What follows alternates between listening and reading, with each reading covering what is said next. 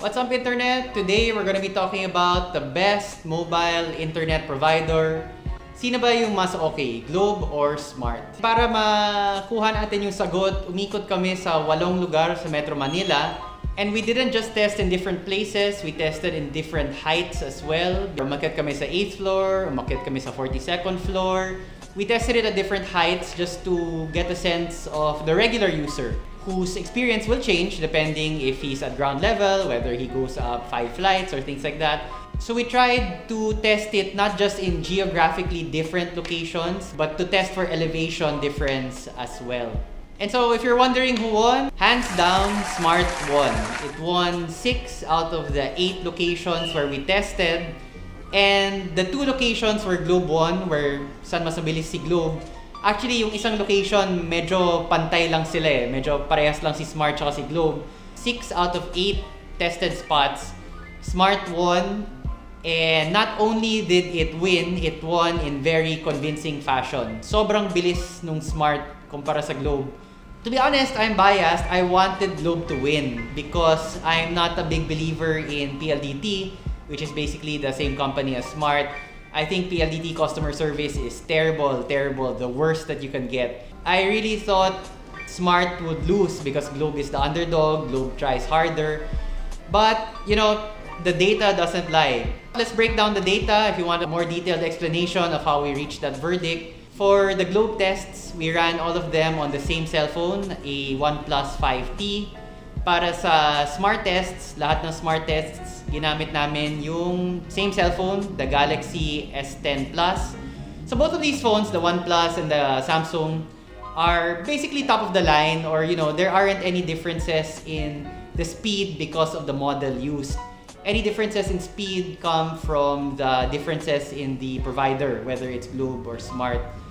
We tried to keep all of the variables as constant as possible, only changing the location and the service provider. The app we use to test the internet speeds is called Meteor, and pinili ko si Meteor because malinaw yung data na binibigay niya sa'yo. It gives you the download speed, the upload speed, and the ping.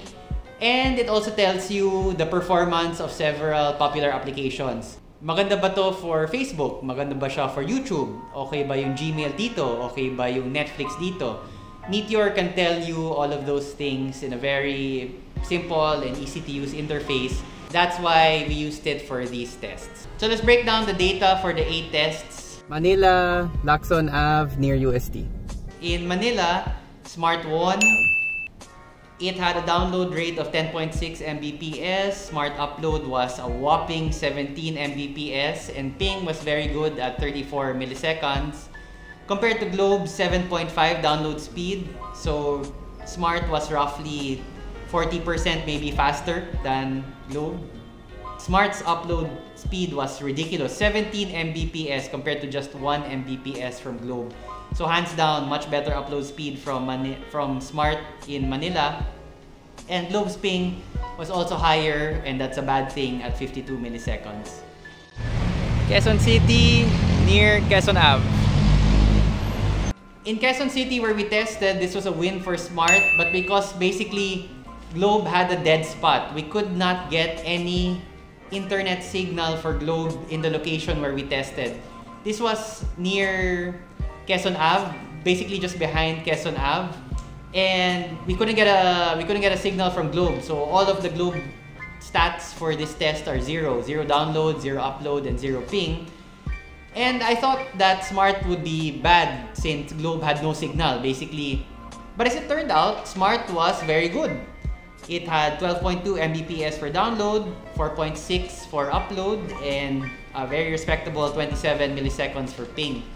So again, I can't emphasize this enough. In one spot where Globe had 0 coverage, sorry ka na lang, kawawa ka na lang kung Globe gamit mo dun sa spot where we tested sa QC, sobrang okay naman yung Smart. And so that's, again, a very clear win for Smart in that area.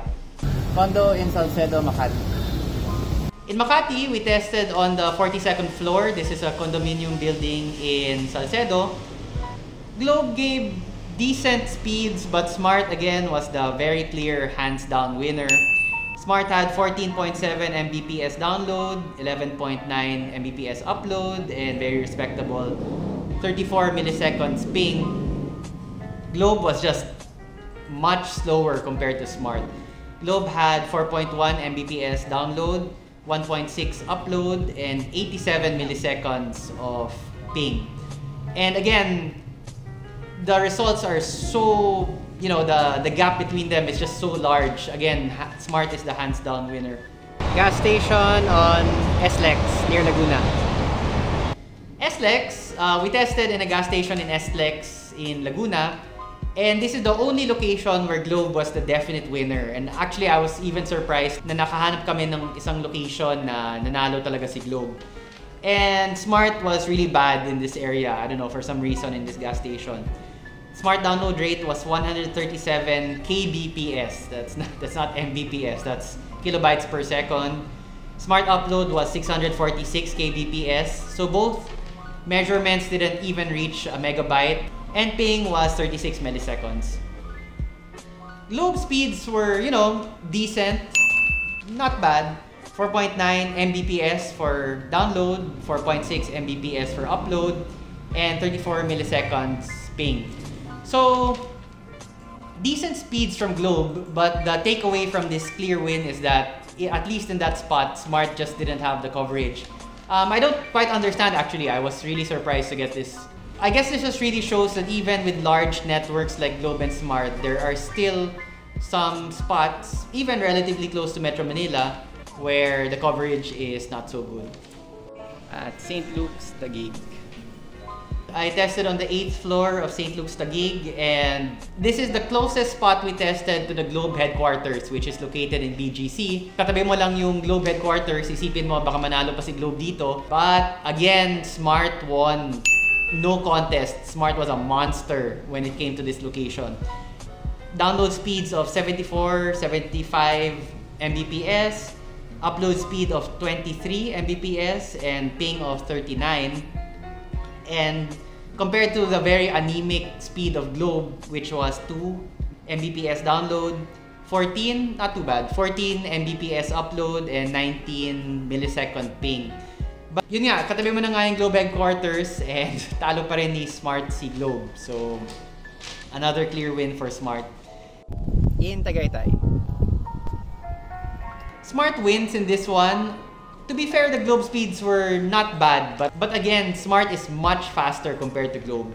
Smart in Tagaytay had 40.4 Mbps download, 10 Mbps upload, and 43 ping, 43 milliseconds for ping. Globe had a very decent 26 Mbps, but still very far behind the 40 Mbps download speed of Smart. And the upload speeds were basically the same. Smart had 8.3 Mbps. Outside Fort Bonifacio.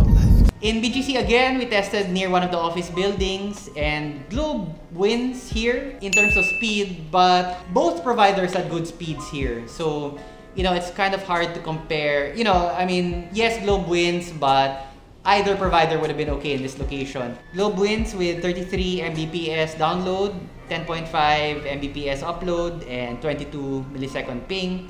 Smart actually is quite close behind with 28 Mbps for download, 4.6 for upload, and 23, again, basically the same ping at 23 milliseconds. We tested also in Alabang on the 8th floor of Asian Hospital, and again, Smart just destroyed Globe. Globe had trouble getting signal, or Globe had a very weak signal here compared to the, again, superior performance of Smart.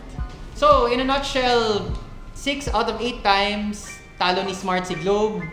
Again, I wanted Globe to win, but if I had to get a postpaid plan now, and specifically, yung concern ko, yung mobile data ko, ano yung pinakamabilis, sino yung may okay na coverage, sino yung medyo sigurado ako kung iikot ako sa Metro Manila, mabilis pa naman yung internet. I gotta tell you, hands down, Smart is the winner. Even though I still hate PLDT, I can't help it. But again, Smart for mobile data.